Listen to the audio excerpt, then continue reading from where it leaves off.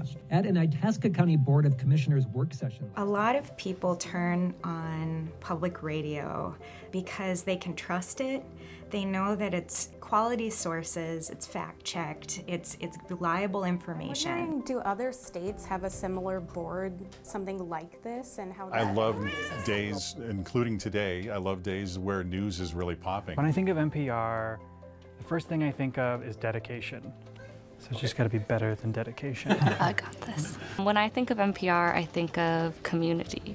Storytelling. Serving this audience. One really big way in which we are changing is that we are trying to better reflect our communities. To sit in this chair in front of this microphone is not something I take lightly. Samantha, Maya, and Angela can go to New York for the award.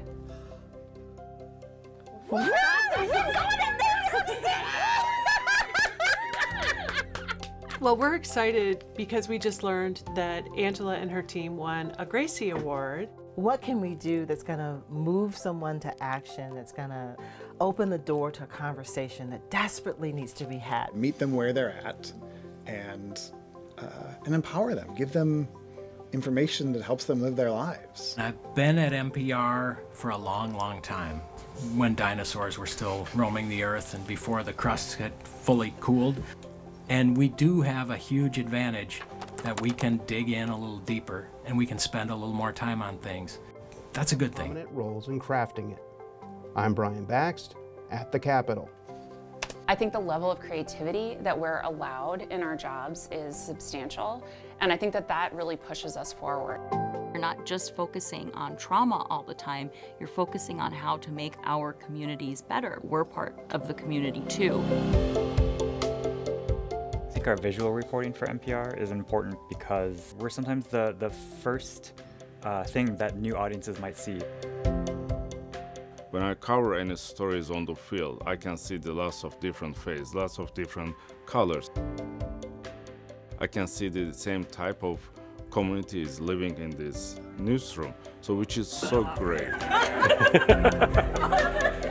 One story that I did that there was a lot of reaction about. It was a Santa Claus diversity story about different Santa Clauses. Orale. People of color just really, really appreciated that report. Narjong, Merry Christmas. It's important to point out that there are a lot of problems and disparities that impact communities of color, but it's also equally important to highlight folks that have been a part of the solution for a long time. Their audiences are basically people like me. And that is super inspiring because then I feel heard. That's what actually keeps me coming to work happy every single day. 2, 1. Sam, I have to ask, how off was your Oscar ballot? One of the things I really enjoy is kind of being part of that institutional memory and passing along stories. Ewan has worked here for so long, and so like Aaron was saying, it really is like a privilege to learn from you. No, it really is. Like I'm serious. Like I feel like I've learned a lot from working with you. It always feels like he's like guiding us towards like just our best versions of ourselves. Ewan is our mentor. I'm stunned. I'm really stunned. I thought I was an agent of chaos. Find some of the old people and get as much out as you can from them. The people here are the strongest asset. I think it's one of the things that motivates me to stay and keep working here.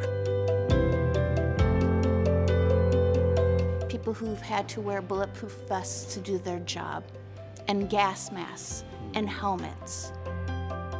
I feel lucky, and I feel grateful to be a part of that kind of impact.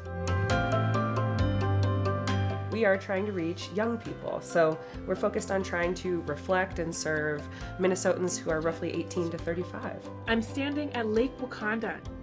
I think we just bring a different perspective to like what news is. TikTok is sometimes just like a person just like explaining something, and maybe they're being kind of silly and like running with it. For MPR News, I'm Devan Garazgihar. We need new reporters, new hosts, new newscasters, and we've got to get that pipeline going. It's really important. You walk in here and there's this, I don't know, there's this journalistic cleverness. First word that comes to mind would be service. Opportunity. Curious. Honest. Essential. Human. Vibrant. Reliable. Just rewarding. That's hard. Informed. People. Fun? Or exciting, maybe? Different? I gave you 5 instead of 3. Possibility.